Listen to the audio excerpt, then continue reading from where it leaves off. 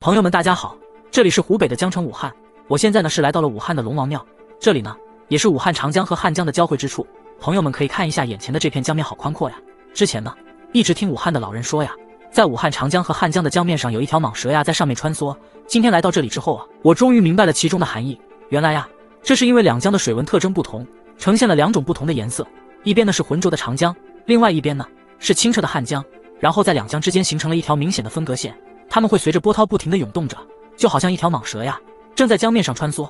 所以说呀，这里呀根本就没有什么蟒蛇，而老人口中的蟒蛇呢，说的就是两江之间的水文特征。众所周知，武汉呢是一座因水而生、依水而兴的城市，自古以来呢就有着9省通衢的美誉，水陆交通网络呢也是极其的发达。我们可以看到啊，江面上非常多的货轮正在上面的行驶，远处的那座大桥呢就是武汉长江大桥，这也是我国在长江之上修建的第一座公铁两用的长江大桥。大家可以看一下，现在呢还是处于武汉长江和汉江的枯水时期，感觉这个江面呢好像是缩小了一大半，但是呢并没有影响船只在江面之上的航行。相信来过武汉的朋友应该都知道，在武汉乘坐过江游轮非常的方便，也非常的划算。像咱们眼前在江面上正在行驶的这个游轮，只需要花上2元钱就可以游览两江四岸的优美风景。现在出现在大家眼前的了这片碧绿碧绿的青草，就是常在这个江滩之上的野生芦苇。在汛期的时候，这一片呢全部都是被江水淹没的，因为现在汛期还没有到，所以呢这整片的江滩之上的野生芦苇长得是非常的茂盛。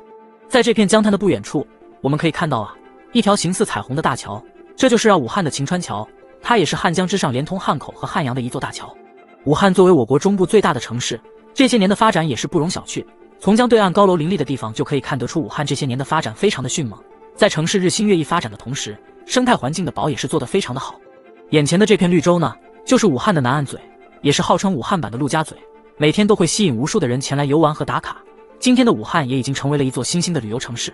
大家觉得武汉到底怎么样？你会来武汉工作生活吗？欢迎评论区留言。